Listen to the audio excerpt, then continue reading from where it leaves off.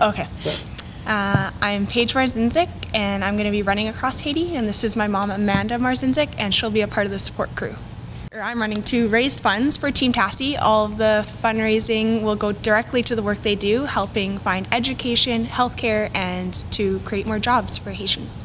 I met Team Tassy on my second trip in Haiti. Last year my mom actually saw them training for their run across Haiti last year, and then when they were looking for runners this year, we figured what better way to be able to travel back down to Haiti. So how far is the run? Like how big of a run is this? It's 230 miles in 8 days, essentially 350 kilometers over those 8 days.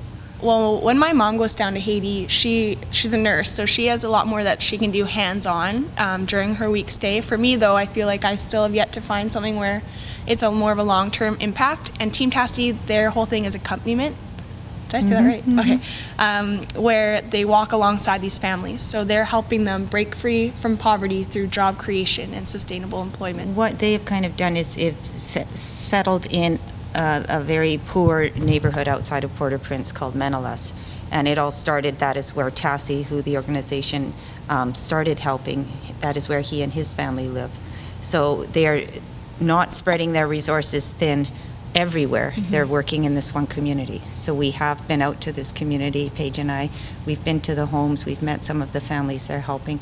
So we can really see on a ground level what they are doing. And you know, they start with healthcare. If there's a medical issue within the family or the neighborhood, they'll address that first.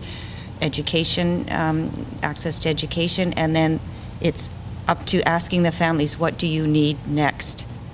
You know, what is your goal for a job, employment? You need a driver's license. Here, we'll help you with that. You know, it's just the basics, just to help them get on their feet a little bit. And like I say, we've been there, we've met the families. That is why we're getting involved, because I guess we've seen, you know, what they're doing. I am training for consistency versus actually running full distances, because one day is 90 kilometers, so I'm obviously not going to go out and do a 90-kilometer run, but more so back-to-back long distances, along with some speed and stuff, but just so my body can handle the volume. So all of the fundraising that is raised is actually going towards Team Tassy. None of the fundraising that I do will go towards my flights, hotels, anything like that. We are, that's kind of our, and it always has been, every trip we pay for that ourselves. And so I'm really hoping to reach that fundraising goal, because I know that that money is going directly to the families that Team Tassy helps. Perfect. So for people who have been wanting to donate through cash or check, my email will be below, and I'd love to set that up.